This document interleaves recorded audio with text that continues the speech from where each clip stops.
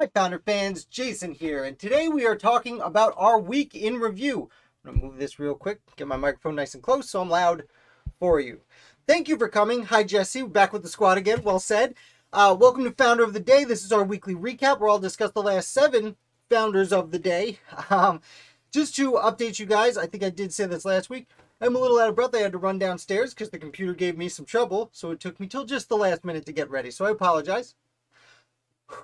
Okay, just to update, what I've been doing now is I used to put out one new founder article every day on founderoftheday.com and then publish clips of this live video.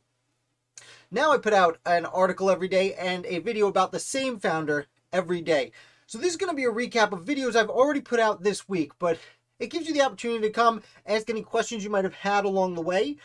We can maybe further the discussion a little bit as opposed to these short clips. I'm trying to keep them under 5 minutes every morning for you guys. So this will be a little bit more of a long form conversation.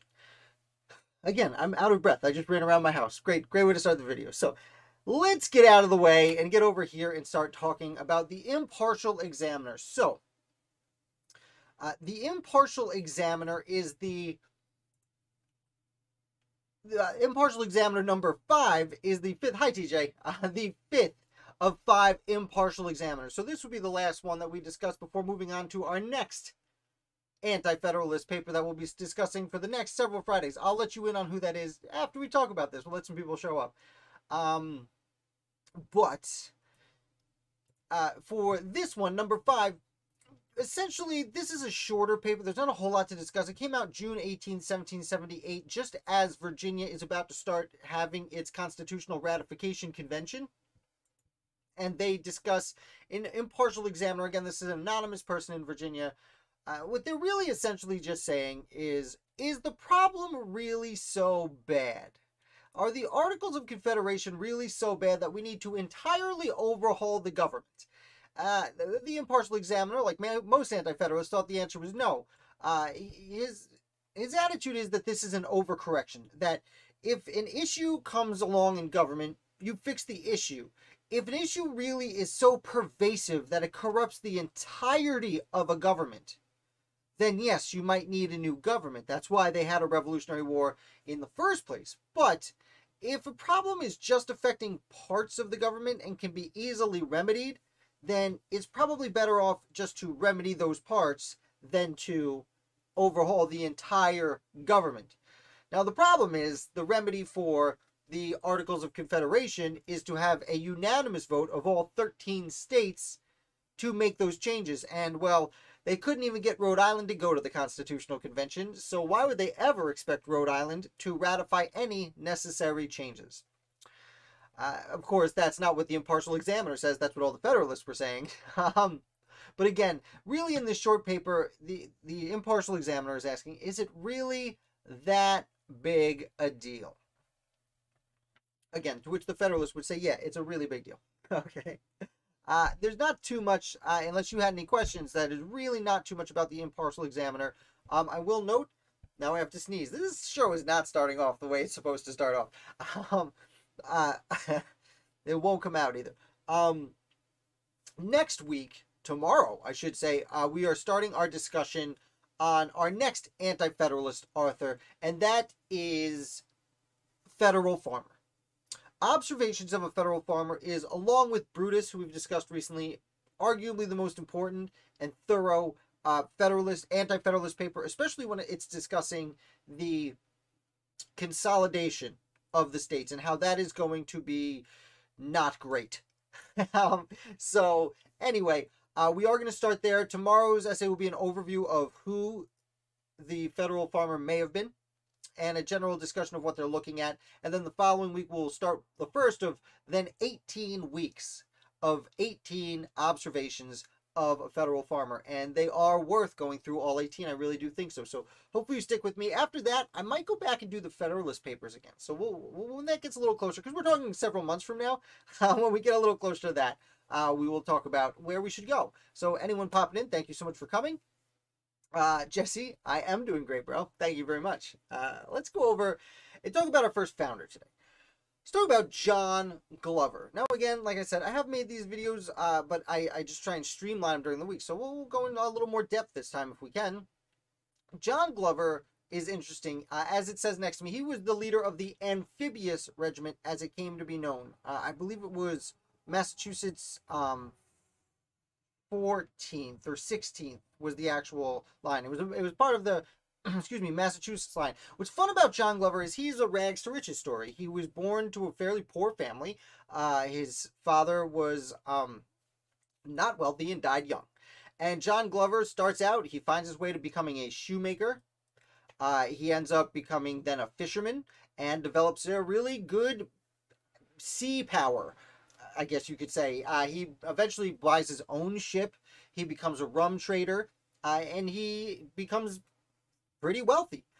Additionally, if he was with two other people, Elbridge Gerry, who becomes very famous as an American founder, and Azor Orn, who is not as famous an American founder, though has a very interesting story of his own about let's side note for Azos Orn. That's why we're having the live video. So Azos Orn, before the revolution, opened hospitals on an island to put smallpox patients on an literal island off the coast of Massachusetts. Unfortunately, this leads to the Essex Hospital riots because the people of the town don't like that there are anyone with smallpox anywhere near the town, and they actually go out and burn down the hospital. And then they rebuild it and they burn it down. And eventually, people realize it's very interesting. People like, talk about disease today and some, questions that people have. Back then, many people thought it was God punishing them. And if you got smallpox, you shouldn't have been sinful. And furthermore, having the hospital right there meant it could totally spread right here because they didn't know anything about how it might travel or anything of that nature. So Azos Orn and later really famous founder Elbridge Gerry worked with John Glover to set up to run the Committee of Correspondence in their town in Massachusetts. Again, as a ship owner, John Glover knew a lot about being on the sea and being in the ocean. And once the First Continental Congress sends back the Continental Association and starts the boycott of British goods, John Glover ends up joining the committee, being the inspector tasked with enforcing the boycott. So not only was he a ship owner who was super angry at a lot of the rules Britain were passing for the same reason many merchants were, well, he was the one responsible for telling other ship owners, don't unload that tea, not right here. So once the war breaks out, Glover jumps on board and he is immediately a lieutenant colonel, but almost right away his colonel dies and he is then promoted to colonel. With this, he has a regiment, which usually consisted of about 1,000 people under his command. Like him, most of his men were fishermen or seamen of some nature. And because of this, when it came to nautical discussions in the Continental Army, George Washington very quickly learned he could default to John Glover. And as the siege of Boston is going on, George Washington actually asked John Glover if he could use his ship, the Hannah, as a privateer. Now, privateers are essentially pirates, but they're giving a letter of marque by a government that says you can definitely be a pirate, but you're not a pirate because we said you can be a pirate. And Glover takes one of these, but he takes it from George Washington, not the Continental Army, and it doesn't. Most privateers kind of went out on their own and did this because privateers were a very good way to make money because you got to keep most of the spoils of the ships you captured. You had to give the prisoners and the ships back, but you could keep most of what you found on board. John Glover doesn't do this. John Glover is essentially commandeered by the army, by George Washington himself, and it's because of this that the Hannah is often considered the first ship in the United States Navy. Now, about this time, John Adams and some other boys in Philadelphia were organizing the Continental Navy, and there were ships over there. Furthermore, Benedict Arnold actually builds a navy, literally builds a navy. American hero Benedict Arnold, which I know people hate me saying, builds a navy on Lake Champlain, again, about this same time. So there are several ships that can be credited as the first ship of the United States Navy. John Glover is one of the people. His ship, the Hannah, which he named after his oldest daughter, Hannah Glover. And that vessel is used not specifically by Washington, but mostly to harass the British around Boston during the siege of Boston. Now, after Boston has been seized, Well, famously, the Redcoats go down to New York City. They go to Halifax, get a whole bunch more Redcoats, and then go down to New York City and take it pretty easily. And during this time, there's a very famous moment where George Washington has to quietly, by night, under cover of fog, sneak away from Long Island to Manhattan, right past the British ships.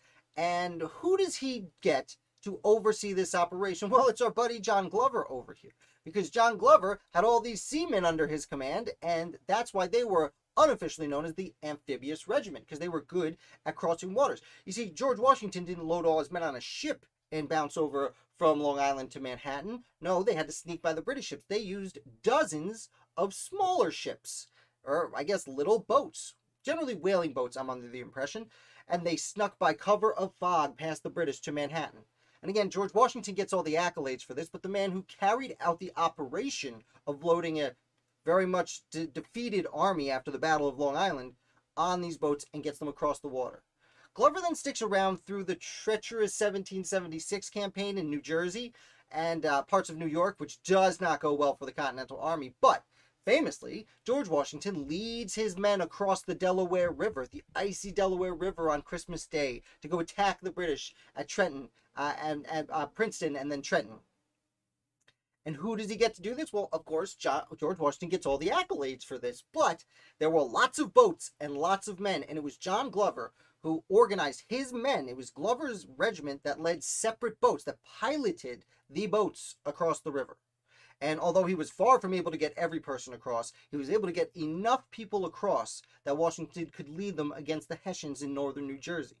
Again, it's easy for us to give credit to the George Washingtons of the world, and that's why this channel exists, is for the John Glovers, who actually did the hard work of getting people on the boats and piloting the boats across these dangerous waters. That is really the core of Glover's service. He serves for a few more years. He is passed over for a promotion to Brigadier General, and this is a common theme of the Revolutionary War when it comes to the officers. It's getting passed over really makes them mad when they're next in line in order. And Glover was next in line, and he did not get promoted to Brigadier General, not right away.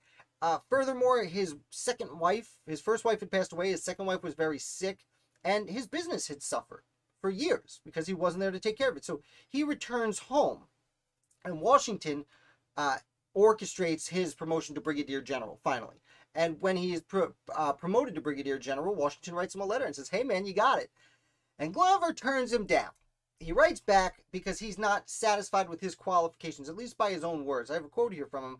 "I could wish myself qualified, but when I consider my own inabilities and inexperience, I cannot think myself in any degree capable of doing the duty." Come on, man. You're better than that. You've already done a lot of work. Think positive, John. Because George Washington writes back, because George Washington is not a fan of getting turned down for things. And George Washington writes back to Glover and says, well, I'll quote him, "Our enemies count upon the resignation of every officer of rank at this time, and a distrust of and desertion from the cause, and they rejoice accordingly." Basically saying, John, you're doing the British a favor if really important, understanding, organized officers like yourself who have experience leading this Continental Army are not going to accept promotions to general. You are playing right into the enemy's hands. And Glover promptly returns, and he would serve through almost the entirety of the war. He'd serve through Yorktown. And then about a year after that, when obviously the fighting has ceased, he's finally like, I'm all done here, see you later. Which at that point is, fine. There was a lot of sitting around in Newburgh, New York for quite some time, and Glover didn't want any of that. So it's a really interesting character. He ends up playing a low role in local politics. I believe he served in the state assembly for a few years, but never really exceeds above that. He spends most of his time in local politics and building back up his mercantile business. So that's John Glover. If you guys have any questions, I'm here. I'm happy to answer them. That's what's fun about these. Anyone just popping in, we're just reviewing the articles and videos I already put out this week. This is just our weekly recap where you guys can ask questions. We can talk a little bit more casually, get a little bit more off topic, like I did with Azor Oren at the beginning, because his name came to mind and I talked about him. Over here, we're going to talk about Matthew Tillman next. The Tillman family of Maryland is really, really fascinating. Maryland itself is a really interesting place. They were very afraid of Virginia taking over the whole of United States continent, the whole North American continent, and leaving a little bit of Maryland there. It's one of the reasons they took so long signing the Articles of Confederation, because they were like, Virginia's got to give up everything it's captured in the Western theater of the war. By 1781, George Rogers Clark had really captured a whole lot of central and what we now consider central and northern continental United States, and all of it was claimed by Virginia.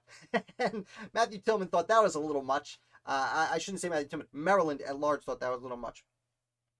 But that's a little bit later. Matthew Tillman's role in the American founding is more important early on. But I do bring up the Tillman family because, first of all, like I said, Maryland was a little bit afraid of Virginia taking too much power. And also, Maryland had a large Catholic population, which was unique for the American colonies. There were actually more pockets of Judaism around the colonies than there really were Catholics. Canada being accepted, of course. Now, the Tillman family, when things get into upheaval, there's a disagreement within the family. You know, I often like to say the Civil War, we hear people talk about the American Civil War as, you know, a brother versus brother war, which in a way it absolutely was. That definitely happened. But it was also mostly North versus South. The American Revolution was a revolution. It came from within. And there were families, father against son, happen a lot more often in the American Revolutionary War than in the Civil War. You know, you see loyalists coming from every colony and patriots coming from every colony in large numbers. And the Tillman family is a really interesting example of this, because Matthew sides with the patriots, and his brother, whose first name is eluding me, becomes a loyalist. But his brother's son, his nephew, Tench Tillman, sides with Matthew, his uncle, over his own father, and becomes a patriot. And Tench is an interesting story because he ends up being one of the young men who joined George Washington's family, as they like to be known. He was an aide-de-camp to General Washington for a long time, including at Yorktown. And Tench, Matthew's nephew, actually is the person who Washington sends on horseback from Yorktown to the Continental Congress to announce to Congress that the Revolutionary War had been won. So I'm putting this all in perspective to talk about Tench Tillman. Again, these videos are, you know, a little more casual than the daily ones that I keep under 5 minutes.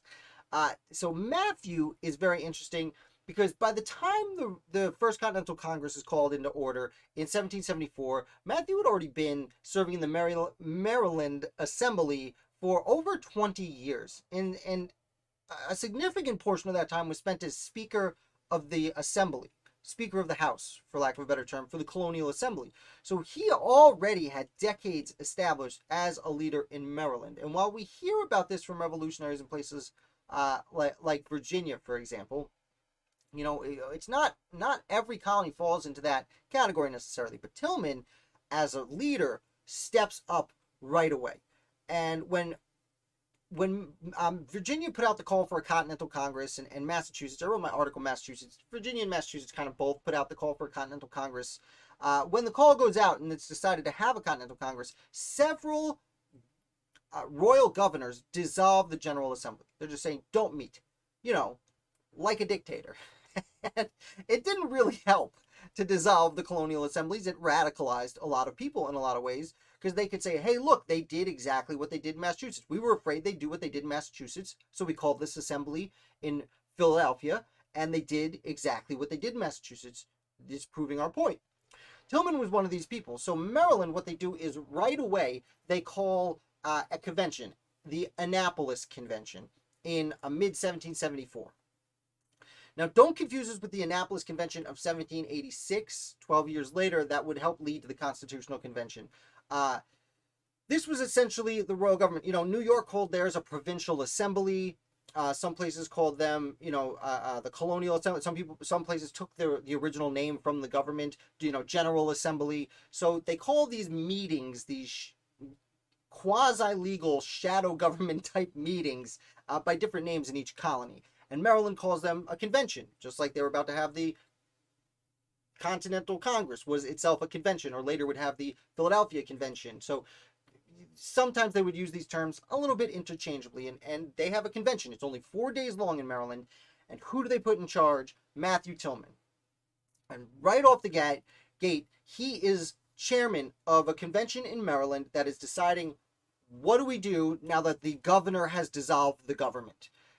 The first thing they did is they decided to send people to this meeting in Philadelphia, what we now call the First Continental Congress.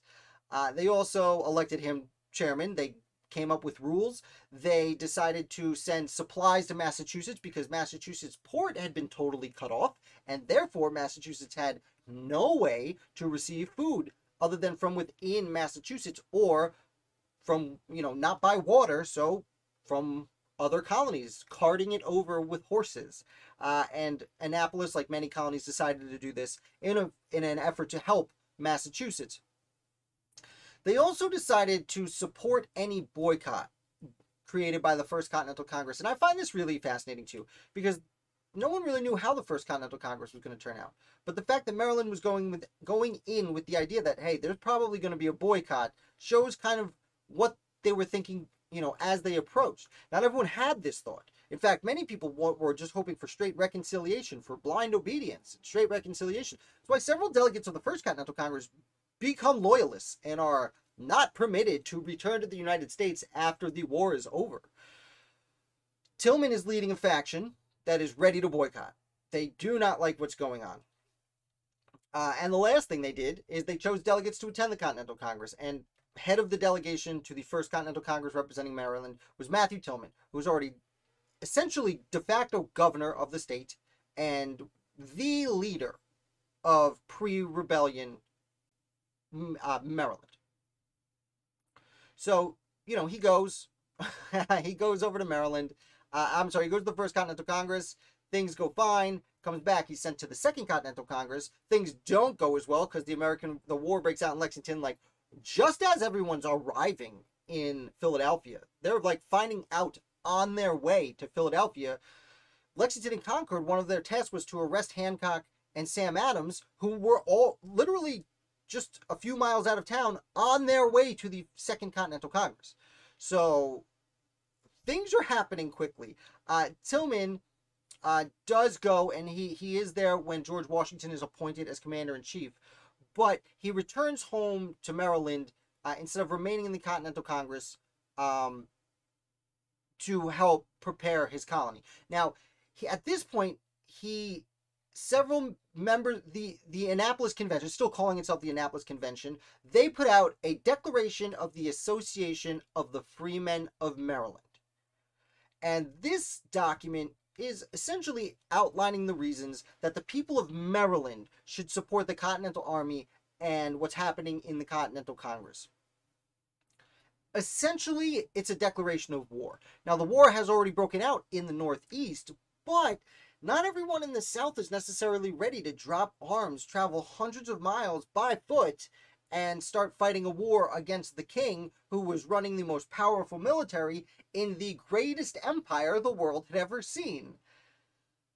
But Matthew Tillman, as head of Maryland, as the natural-born colonist who was head of Maryland, he was president of the organization, and therefore his signature was the first signature on the Declaration of the Association of Free Men of Maryland.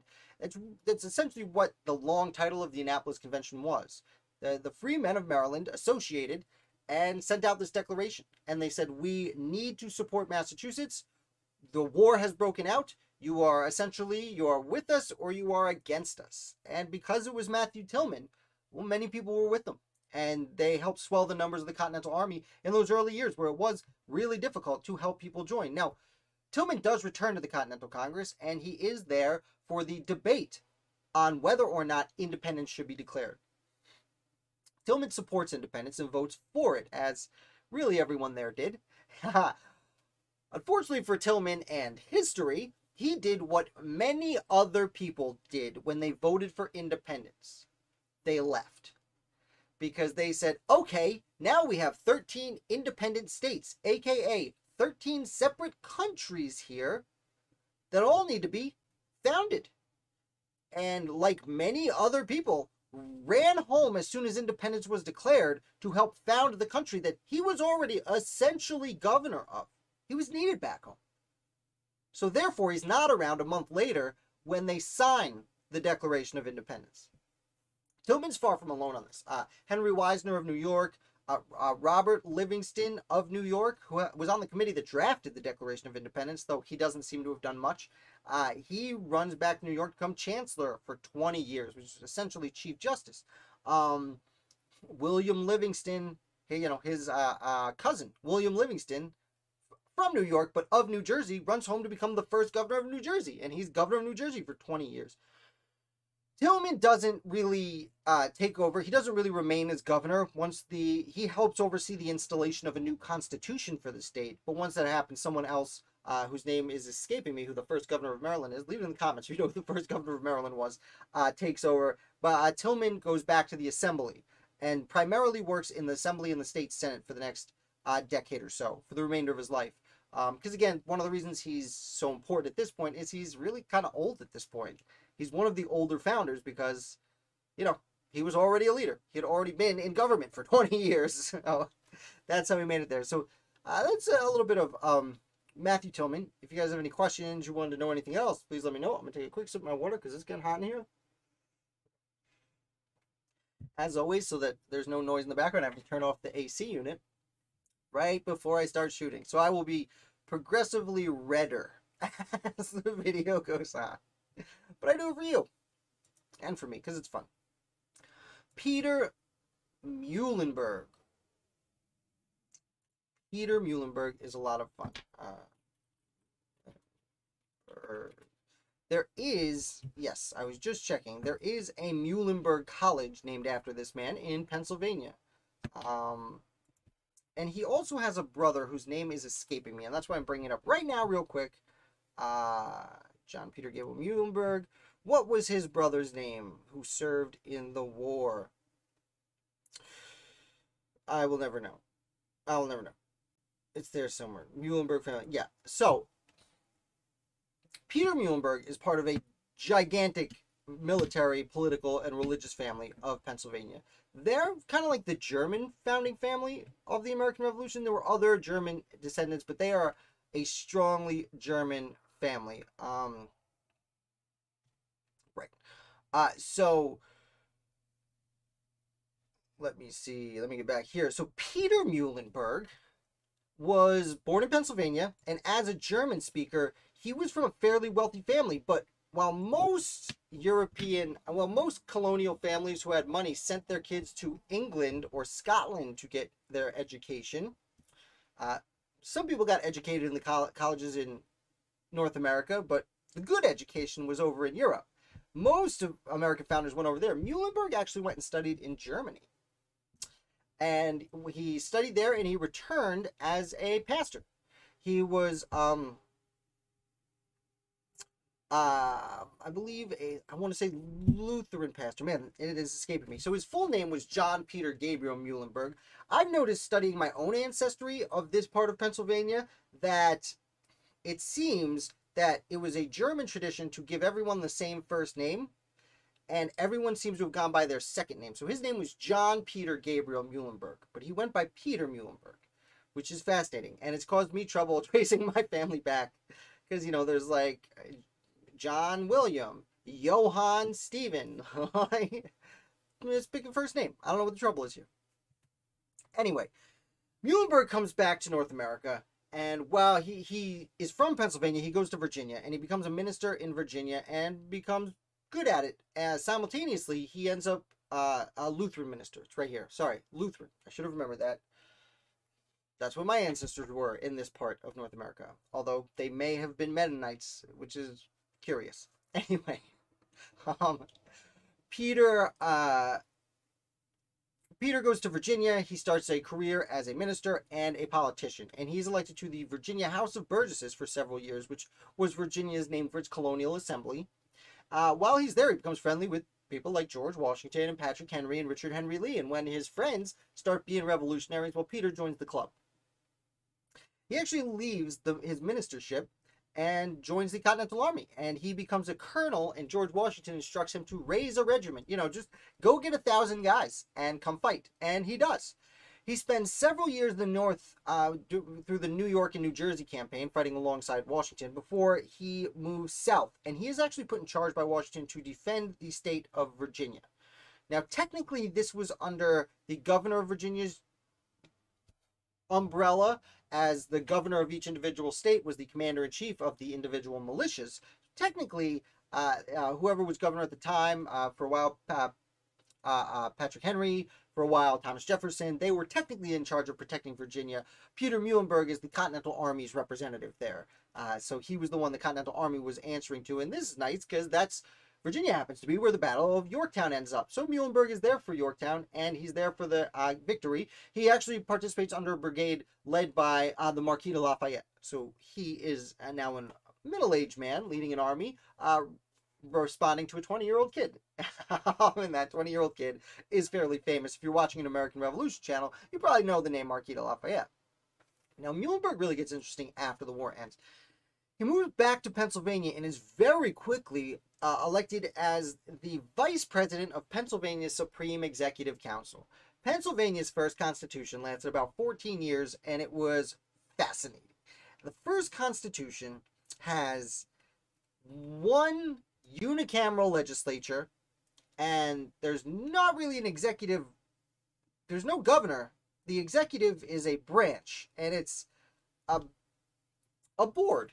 They call it the Supreme Executive Council, but it's a board of, I believe, 5 people. And not a lot got done, and a lot of people didn't like it, and one of the reasons that the first Pennsylvania Constitution doesn't last all that long is they couldn't get anything done. Although I will note, they did eliminate slavery under this crappy government. Muhlenberg, for his sake, is elected as vice president of the Supreme Executive Council, which, for lack of a better term, would make him lieutenant governor of Pennsylvania right after the war ends.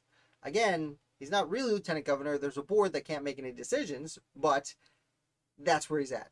So a few years go by, and Muhlenberg is elected to a new position in this new federal government. He is chosen to the United States House of Representatives. He's an inaugural member of the United States House of Representatives, one of those first handful of people who got to serve in that tiny little government because there just wasn't that many states yet. He serves 2 terms. They're not back-to-back, though. He serves first term, loses a second vote, wins another one. Then he starts a Democratic-Republican society. And this is what Muhlenberg is probably most famous for. Now, we call it a Democratic-Republican society in hindsight. Kind of like we call it the First Continental Congress, and they just kind of called it the Continental Congress. Muhlenberg starts this society. It supports the Jeffersonian side of things. At the time, they were basically considered anti-administration party because there was no party. There were no factions. George Washington didn't like factions. Most of them didn't want faction, but it happened naturally, apparently. And even though he is a long-time old friend of George Washington, Washington gets really upset at Muhlenberg for starting this society. First of all, it's an anti-administration society, and Washington is the administration. It's the Washington administration, so you can see how he's a little peeved with his buddy Muhlenberg. And in the video yesterday, the interview with Dr. Chervinsky, we discussed how thin Washington's skin could be when it came to personal relationships with friends and how easily they could offend him. Muhlenberg really offended him. He was anti-Washington's administration. He was making communities and organizing gatherings to discuss what a terrible job George Washington was doing. On top of this, George Washington was famously adverse to the idea of faction. What we now call political parties, they called faction.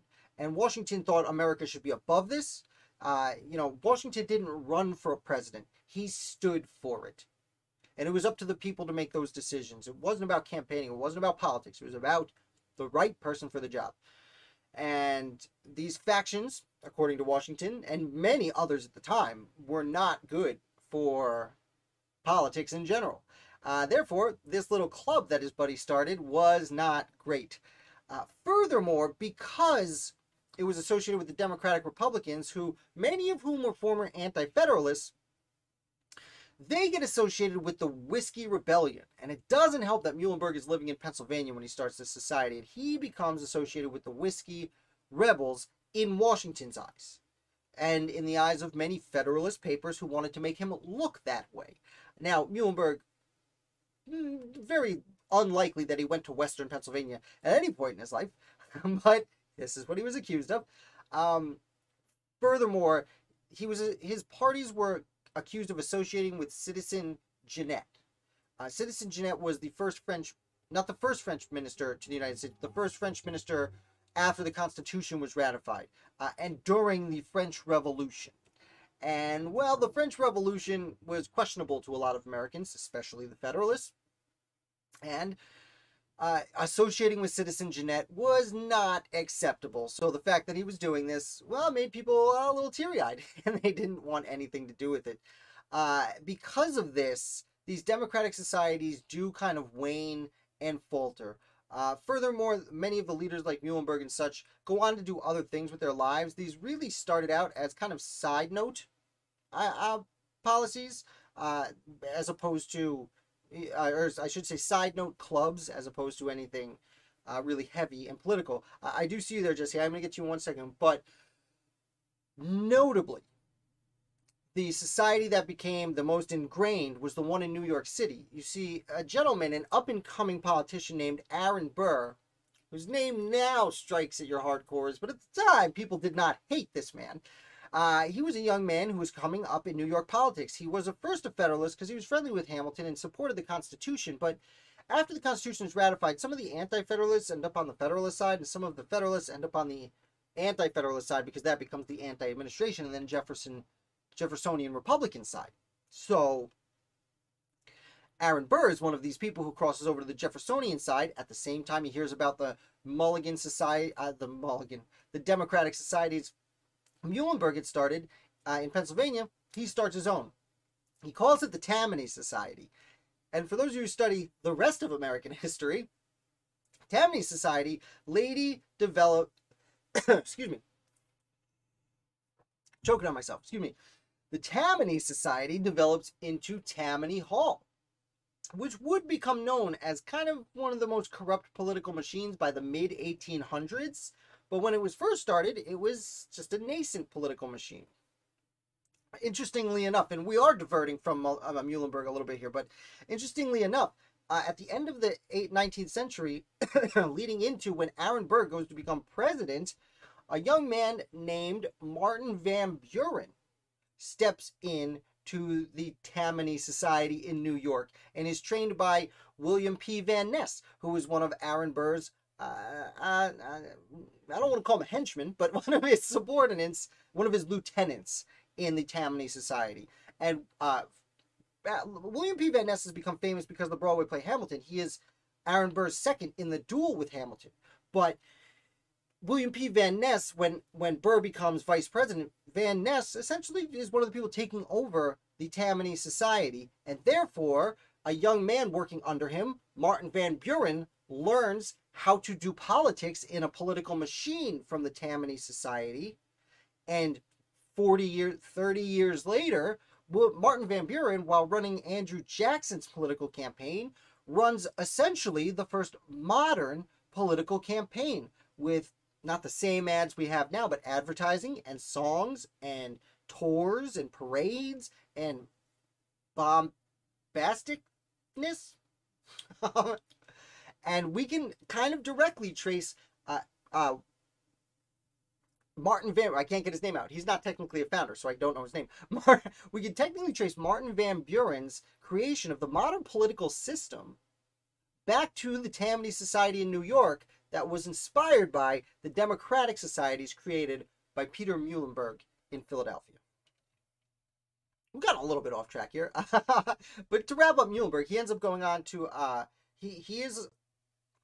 they didn't used to vote for United States Senate. It used to be appointed by the states because the Senate is supposed to represent the state and not the people of the state. By the original meeting, that is. Not anymore. Obviously, it's not how it works anymore, but that was the original intent. So he is appointed to a special session of Congress in 1801. Now, he's only there for 2 months, but he does serve briefly as a United States Senator. And then he has some interesting jobs at the end. He ends up being appointed, he's recommended to be supervisor of revenue for the state of Pennsylvania. which Thomas Jefferson, now President Thomas Jefferson, appoints him for, because his societies helped build Jeffersonian politics and really helped Thomas Jefferson get the political clout he needed to beat John Adams in a presidential election. He also, the following year, is given the additional responsibility by Jefferson as collector of customs for the port of Philadelphia. So he is one of the biggest ports in the country at this time is Philadelphia, in one of the biggest states. So he oversees Pennsylvania's, he's supervisor of revenue for the state and collector of customs for the port of Philadelphia. Essentially, he's the federal government's control of the finances into and out of the state of Pennsylvania, which again, at the time, Virginia was the biggest, most powerful state, and New York was up and coming. But Pennsylvania was right there, easily number 3, if not number 2, throughout this time period, and for many decades later. So, just to influence some of the weight given to Muhlenberg over here. I do have a question from Jesse. I'm going to sip some water while I look at it. Excuse me. I saw on a show where a family went to the original church and they got to touch the Muhlenberg Bible stuff. Dude apparently had some fire sermons. Yeah,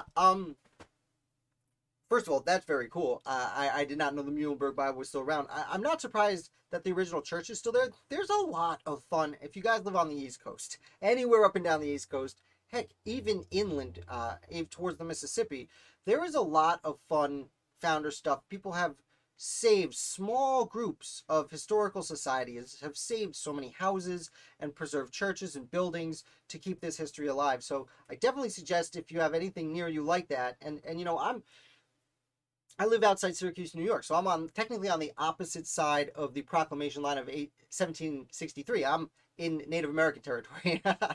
But, you know, I have right here down the street, I mean, Lafayette, I posted on Instagram yesterday, I took a picture of the Lafayette tour where Lafayette came through my town. So, like, it is there if you can find it. That's very cool that you touched his Bible. I do know, oh, I meant to bring up, so the Muhlenberg family was really important. He has a brother, I believe it's his brother, Frederick Augustus Muhlenberg. Yes, Frederick Augustus Muhlenberg was also a member of the Continental Congress and an inaugural member of the House of Representatives. So I forgot to mention this.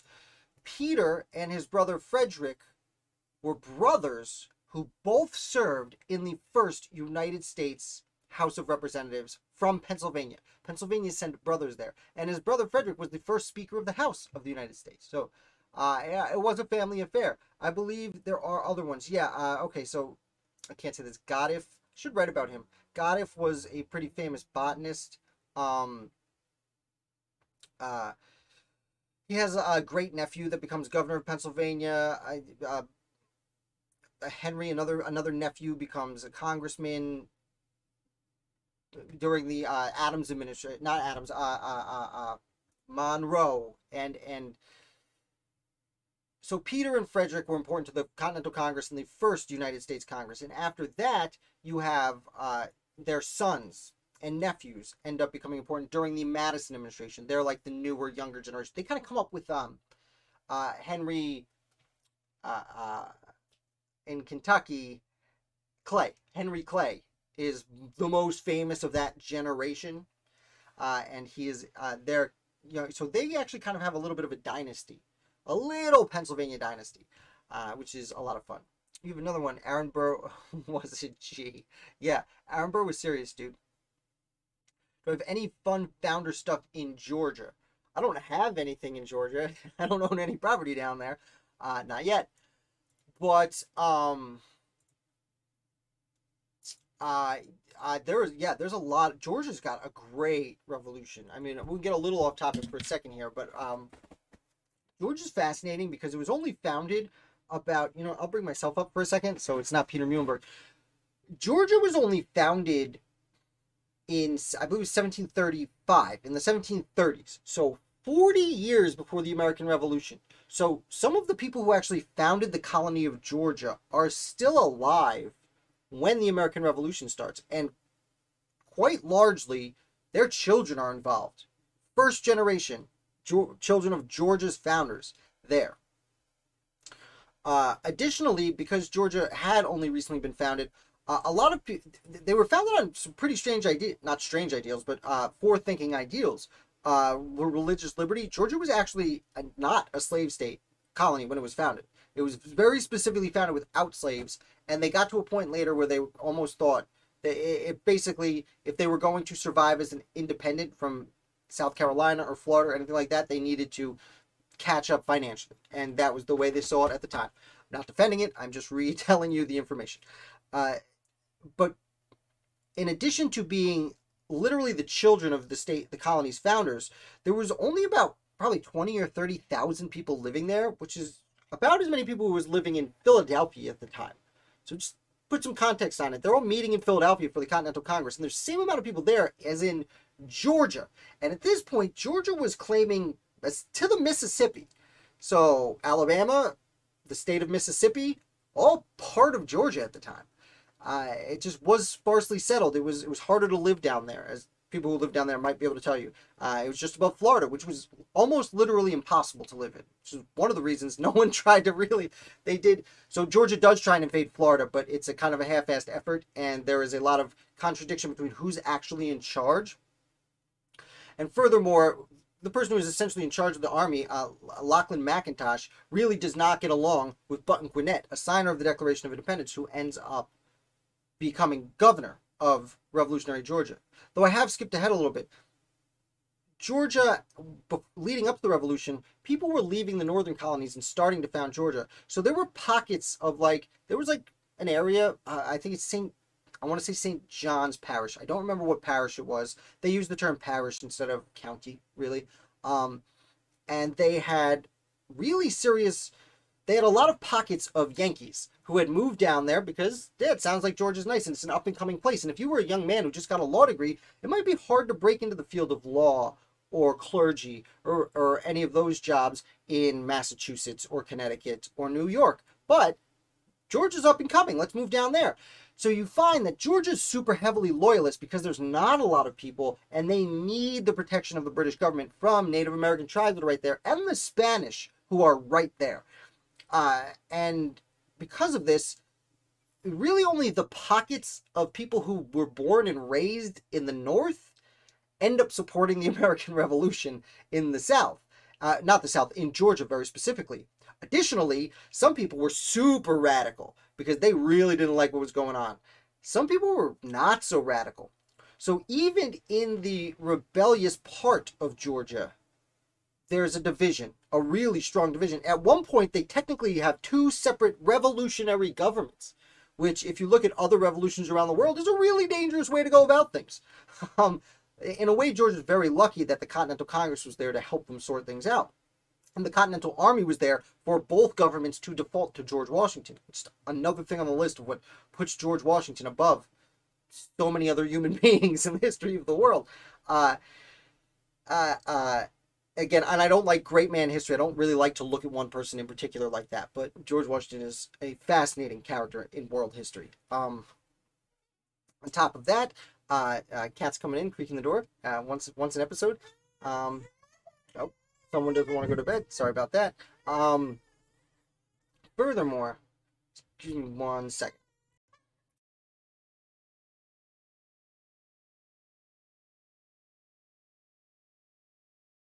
Right. Sorry about that. The cat kicked open the door right when the baby was coming upstairs, and he woke up and started fussing. So I had to ask my wonderful spouse to shut the door for us. Back to Georgia. Anyway, Georgia. So what Georgia does, they have these separate parishes. They have these enclaves of Yankees who want to support the revolution. Now, Georgia does not send anyone to the First Continental Congress, but they do have people. Someone shows up at the Second Continental Congress. I want to say Walton. Ooh, Georgia. Oh boy, this is gonna bug me. Walton.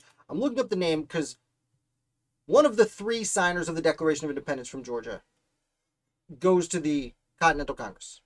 I believe it's not Walton. I can't. Oof, it's bugging me. It's bugging me, and I am going to look it up. While I do, they select one person to go up there, and someone left. Sorry, I bored someone. All right. What is the name? What is the name? Signing the Declaration of Independence. Georgia. Lyman Hall. I found it. Okay, sorry about that. So Lyman Hall is elected by his county as a delegate to the Continental Congress. Not by the state of Georgia or the colony of Georgia. Just his county sends him. And he shows up in Philadelphia saying, hey, I'm representing Georgia. And they're like, no, man, that's not how it works. Though it's not that this was unprecedented, because actually that's the way New York operated.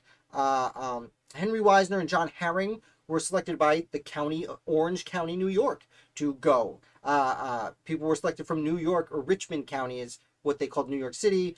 Suffolk County had sent people, so people were sent by their county before, but at this point, Georgia was pretty heavily loyalist, and the colony had actually said no to the Continental Congress. No, we're not sending anyone, which is the same response they had gotten for both East and West Florida and the three Canadas.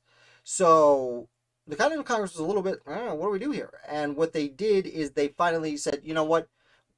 If this county has chosen this person, that's how New York worked. That's how some other places worked. We're going to accept them. And Lyman Hall got to sit there. And then by the time the Declaration of Independence is called in, Georgia finally weighs its support in and says Button Gwinnett and George Walton also, who end up signing the Declaration of Independence.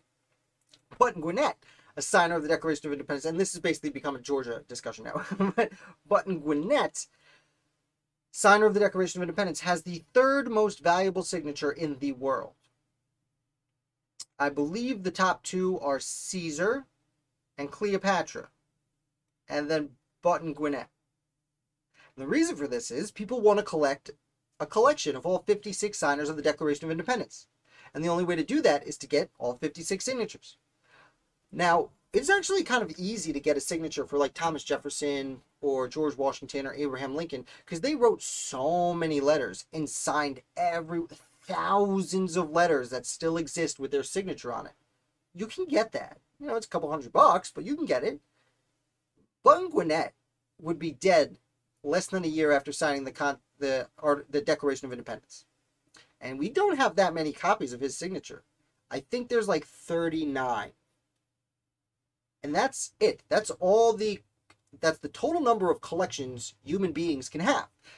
Now, he dies in a duel because he is part of he's governor of the invasion of Florida, and there's a lot of back and forth. And as I said, Georgia becomes very divided along party lines between the revolutionaries. And he has a duel with Lyman Hall. He has a duel with Lachlan McIntosh, who kills him because Button Gwinnett was one of those people who's not good at anything but politics, kind of like Sam Adams. Lachlan McIntosh was a, brigadier general in the Continental Army, so he could shoot, and that's why Button Gwinnett is dead. And because that his signature is super expensive. So I'm going to get back to the founders, people popping in and out. I feel like that's a little bit of fun stuff for Georgia. That's a start. I mean, I could talk about William Henry Drayton, how South Carolina wanted to absorb Georgia into South Carolina for a while there. And William Henry Drayton was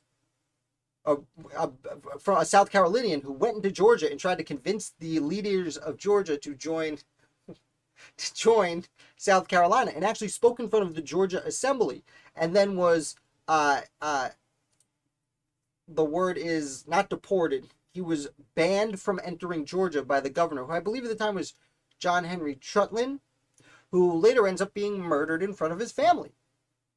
For reasons we don't know, probably because of political reasons from within Georgia. Yeah, Georgia is a really fascinating place during the American Revolution. Really fascinating. Thank you, Jesse, for your question. I hope you enjoyed it, or if I didn't put you to sleep. Tell you what, let's get back over here. We've got 3 more founders to get through. Oh, and we're already approaching an hour. Okay, we're a little behind. That's all right. We're having fun here. Samuel Whitmore. This story is a lot of fun, but a lot shorter. So Samuel Whitmore, by the time he arrives in North America, he's already in his late 40s. He was a captain in the British Army. He goes, and yeah, I guess spoiler alert. Samuel Whitmore goes to comes to North America as a colonel a captain in the British Army. He fights in the French and Indian War. He fights in not King Philip's War, Pontiac's War, and King George's War. So he fights in 3 different wars before the American Revolution. He seems to like it in America. He retires in America, in Massachusetts, in Monotony, and he takes up a farm. And this is how he thinks he's going to spend the rest of his life, because at this point he's already in his 50s. He's done with his warring, one would hope. And through his fighting, he had a French sword that he had stolen from someone, and 2 pistols that he had been awarded. And then the Revolution breaks out. Now, Whitmore in 1775 is over 70 years old. Or, I'm sorry, approaching 70 years old. He sees British officers walk past his house in formation. He doesn't think much of it. This has happened before. Then he sees more British officers walk past his house. And he thinks, what up with that? And he goes and meets with the rest of his community, and the local militia says, there's been some shots fired at Lexington, and there's been some shots fired at Concord, and they are coming back this way in retreat to Boston. So the militia takes up their arms. We're going to shoot at them when they're running by, right? I heard they burned Concord to the ground. Like, you know, that rumor had spread before anyone found out that that's not exactly how it played out. They were just burning some things in the middle of town. Although a building did catch fire. Not getting into that. Either way, the British are coming back. And the militia hide up on a hillside, ready to fire from up high in the hill. And Old Man Whitmore hides behind a rock wall close to the road.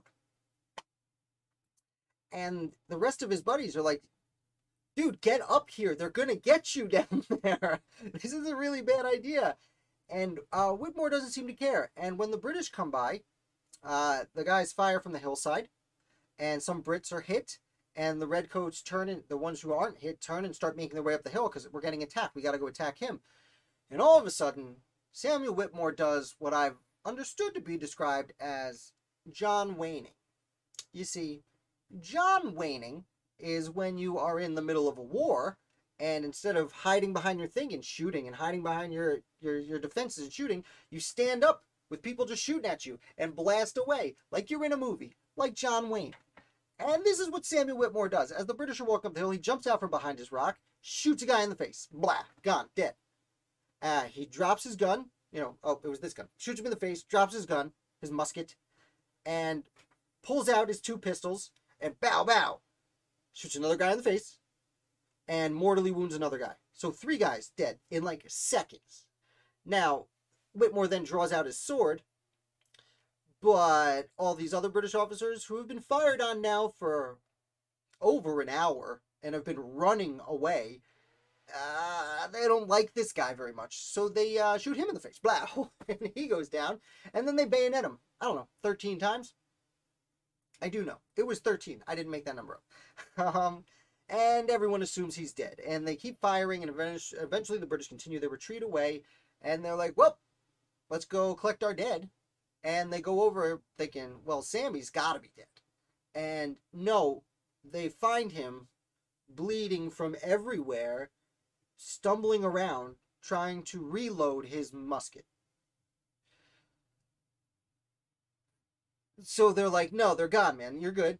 And they stand him up. They bring him to a doctor who's like, he's dead. This guy is not going to last longer. But he stitches him up anyway, sews him back together, sends him home to die in his house with the care of his loved ones, and he doesn't ever die. Eventually he does. I mean, this is 200 years ago. But he lives another 20 plus years to 98 years old. And for the last 20 plus years of his life, he went around bragging about the scars on his face because he got shot in the face during the Revolutionary War. I told you it was short but sweet. That's a great story. And then that's the thing, is Whitmore's actually kind of one of those characters that his life is fairly well documented, but he's just a farmer. He was not anything. He was, I believe he was a captain of the militia, but, he was never really served in the war and the American founding. He just went back to his farm because he was already retired, basically.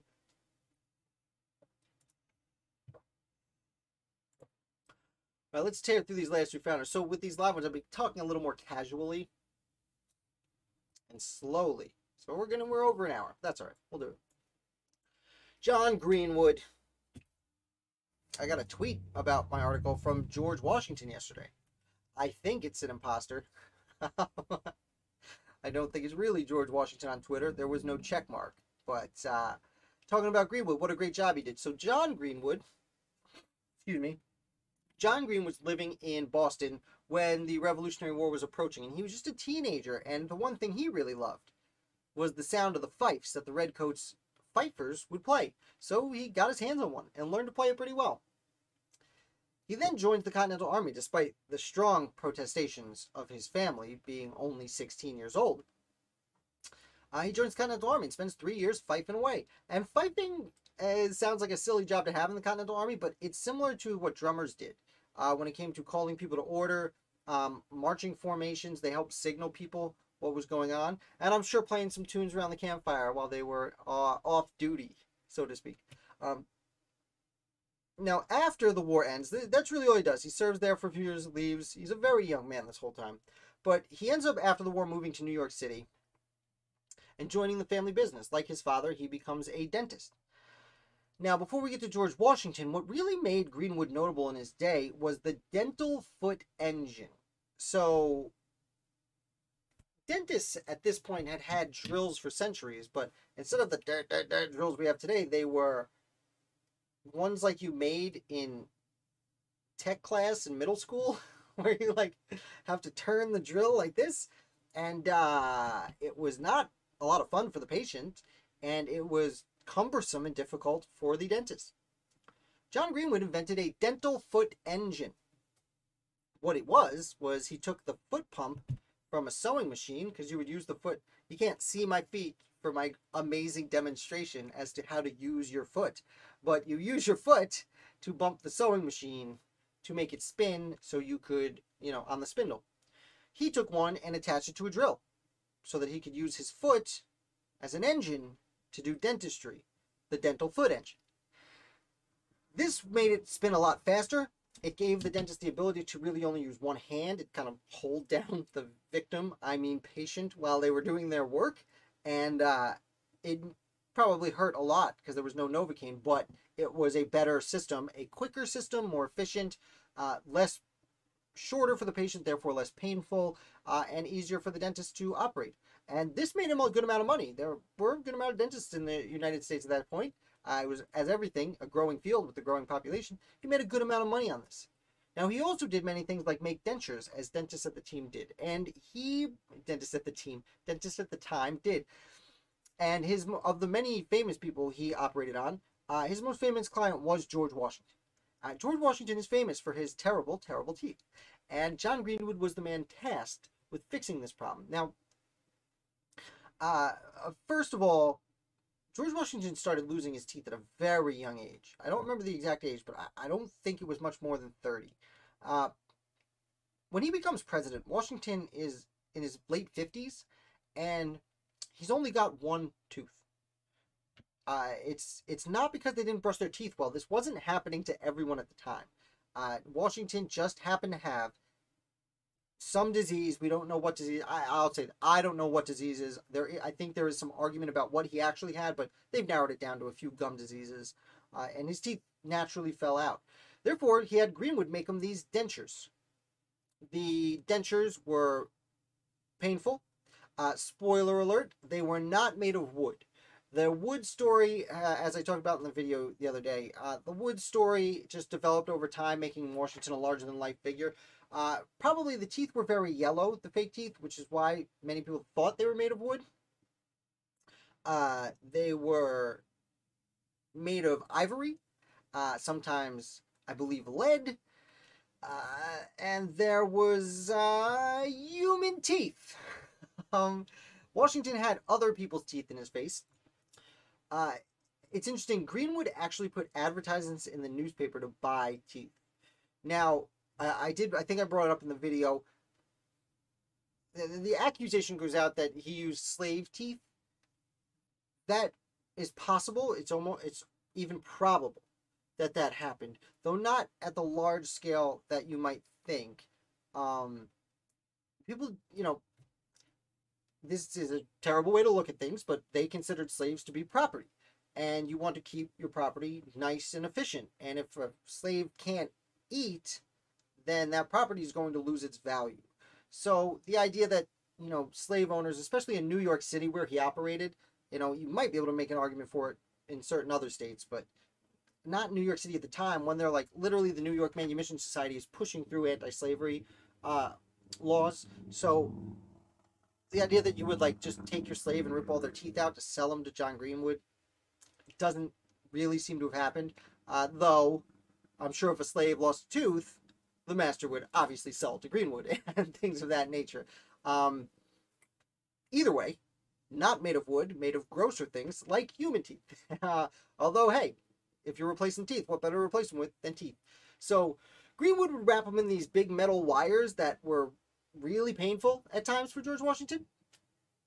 And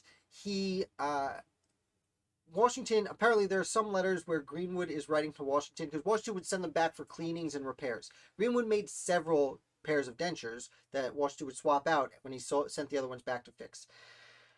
There was an interesting note with Greenwood sending a pair back with like a kind of a scathing letter that you don't really usually see Washington receive, but it's from his doctor. And the letter essentially says, "You're drinking too much port wine and not cleaning these enough."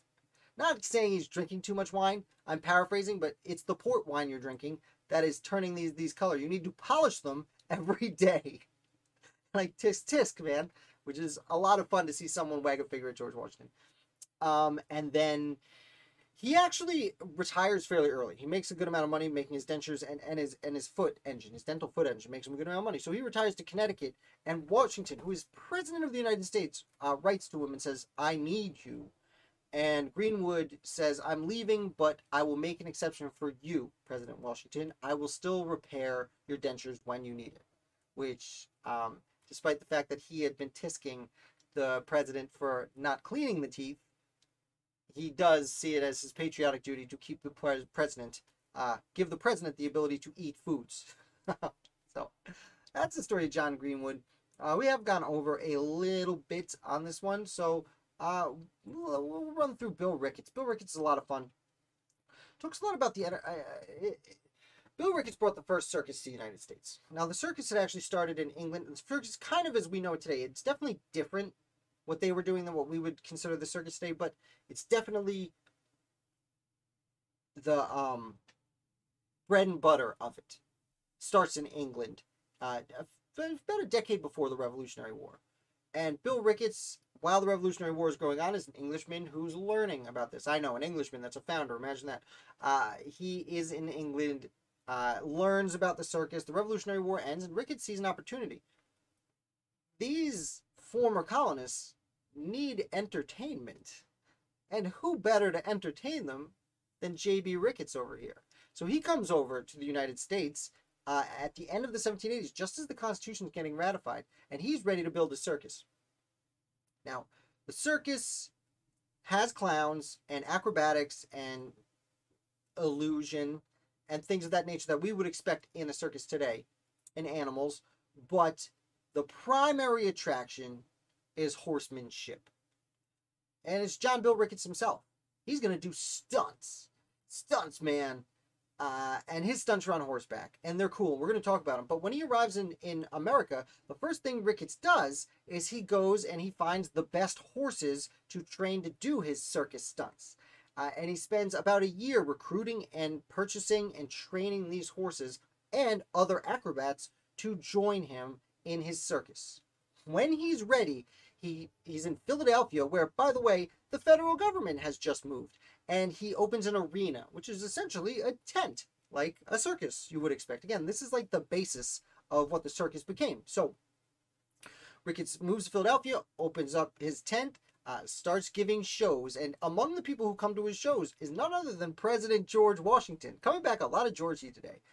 George Washington comes to see one of his shows and seems to be very impressed with what he sees. Now, Washington famously was impressed by a horseback rider.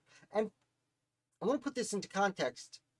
Horses were the main form of transportation back then. So going to see a horse show is kind of like today if you went to see a car stunt show. We all drive cars, no big deal. Some of us are more impressed by cars than others. Some of us are more impressed by the driving of cars than others. And Washington was one of the people who was very impressed with driving the cars of the day. Horses. So John Bill Ricketts, he's got his show ready. Washington comes to see it. Everyone in Philadelphia society comes to see it because while we think of the circus as maybe not the most high-class elite thing to do, well, Ricketts showed himself off as a gentleman. So yes, the rabble can come and watch my show. Of course, I'm here to help everyone be entertained, but I am a gentleman, and therefore you, President Washington, you will be more than comfortable at my affair. And all these people come, and they see the show, and it goes off great. And now let's talk about his stunts. So he does some fascinating things. As you can see in the image next to me, that's an old image of Bill Ricketts. It's a little bit small, but hopefully you can see it. He would jump a horse over another horse. He would ride around with standing on a horse with one foot, and have one of his assistants standing on his shoulders on one foot. So two one-footed people on the back of a horse moving at speed. He would do he'd be on horseback and someone would hold up a hoop and he'd jump off the horse through the hoop, land back on the horse. Ta-da! And then the one trick that I thought was the most fascinating, and I don't know how he pulled it off, probably just curled his toes or something, or maybe hard-boiled eggs, but he would ride around with two horses, one foot on each horse, and under each foot he would have an egg. And he would not crack the eggs under his feet riding on horseback around the whole arena. It's fascinating. People loved it, including George Washington. So Bill Ricketts, he ends up taking his circus on tour. Again, he is the founder of the circus in the United States because he takes his tent and his big top and his circus on tour up and down the coast. Sadly, the tent ends up burning down, which, as I said in my video this week, if you want to go on a little bit of a morbid hole, the history of circus tent fires in the United States is horrifying. So I'm not going to get into it, but he sets the precedent of first major tent fire, although I don't believe there were any injuries. Though it might be not true, might not have been documented very well. J.B. Ricketts might have been trying to cover some things up. Either way, that burns down. He says, okay, well, you know what? I'll take my act where I don't need a tent, where it's usually nicer. I'll go to the West Indies. Now, unfortunately for him, this is just as the quasi-war is breaking out. Now, John Adams becomes president during this time, and the quasi-war with France breaks out. And no, it's not a real war. There are some naval battles and some ships getting captured, and one of these ships is John Bill Ricketts' ship with all his horses and everything on it. And he says, no, I'm just going to put on some shows, man. No big deal. And the French say, no. Sorry, French viewers. That's how I understand you say no in French. Usually I just say oui, but in this case that doesn't apply. John Bill Ricketts, his ship gets captured, but he's able to convince the French that he's not sailing. They think he's carrying all these horses to give to Americans to fight against French people. And he says, no, I'm an entertainer. Watch this. And he does all these tricks. And because of that, he's able to convince the French that he is just an entertainer. And they say, fine, get out of here. They actually give him his horses and most of his belongings back. And he charters a ship to England to return to England and bring his now American show back to England and show him what I've become. And that doesn't happen because sadly, as happened at the time, his ship is lost at sea. And John Bill Ricketts, this whole life I just told you about, he dies at just 29 years old. Disappears at sea. Sadly, so do all his horses. And that is the end of the man who created the first American-style circus. As I said at the beginning, not exactly the circus that we know today, but it did have clowns, it did have illusions and acrobatics, and that's that. So we did run a little bit. We're about 15 minutes long today, and that's okay. I hope you guys enjoyed it. You guys were asking questions. I really appreciate that.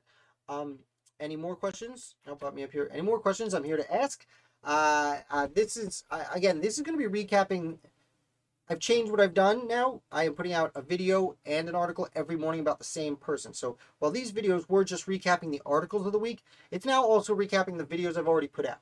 So while you're watching videos, if you see my daily quick under 5 minutes, I try and do 5-minute videos every morning of the week, and then 8 o'clock at night on weekdays, I do different things. Do the interviews like yesterday, which I hope you guys had the time to watch my interview with Dr. Chervinsky, we go in onto the Washington administration. She's coming back next week to talk about the second term of George Washington's administration, which I'm super excited for. So I honestly think it's one of the top 3 videos I've ever made. So really, I really recommend, if you want to learn about George Washington's administration, definitely check that out. She does most of the talking, and it is fascinating. On top of that, so this video is basically going to be a recap of the videos I already put out. So while you're watching the videos over the week, if you have a question, if you have any, those videos are only 3 to 5 minutes long, just at the essence of a founder's life and what makes them interesting. I can use this opportunity on Thursdays to recap and expand in any fashion you like. So come with questions. That would be amazing. I would love to help out in any way I can. So thank you, TJ. Thank you, Jesse. Thank you, anyone else who has come along and watched along the way. Tomorrow we are playing trivia as we do every Friday. So if you're interested, come for that. If not, definitely like and subscribe if you're new here. Like I said, I put out a video every single morning of the week about a different founder, except Fridays. Don't be surprised tomorrow when it's about an anti-federalist, because we did the Federalist for 1.5 years every Friday, and now we're doing the anti-federalist papers. So please check that out. I don't know if I revealed it. We are going to be starting. I can't do drums. The Federal Farmer tomorrow. So tomorrow's going to be a brief overview. And then for the next 18 weeks after that, every Friday, we will be discussing each individual paper. And I know that's a lot, but I'm going to put it in my quote tomorrow. But Herbert Storing is one of the authorities of the Anti-Federalist Papers. And he specifically says in this, it comforted me, because I was thinking, oh man, I'm going to do 18 papers again. And he says it is worth reading all of them, because the Federal Farmer is arguably, right with the Essays of Brutus, the Observations of Federal Farmer, are the 2 really major anti-federalist papers that have a lot of influence, not just in the people who were voting in the Constitution at the time, and not just as modern day criticism of the Constitution we should be aware of, but in a large fashion led directly to the Bill of Rights. So it's going to be a lot of fun. Come along for the ride.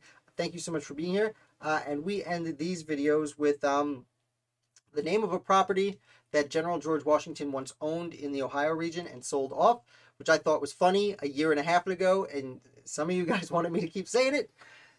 So it is called Round Bottom. Now you know why we thought it was funny. As with George Washington, in a property he sold but never actually lived in, I will see you guys next week, and Round Bottom.